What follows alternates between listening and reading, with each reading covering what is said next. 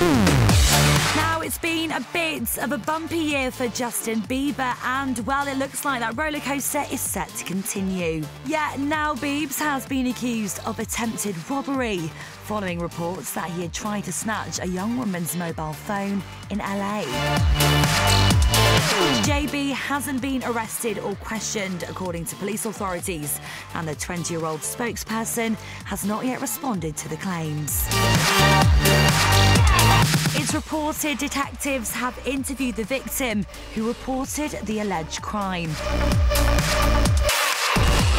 It's claimed the incident happened on Monday night in the Van Nuys area of Los Angeles.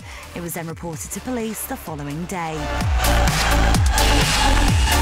The Canadian singer is due to stand trial in July in Miami on charges of driving under the influence, resisting arrest and using an expired licence. In February, Bieber was also charged with assaulting a limousine driver in Toronto.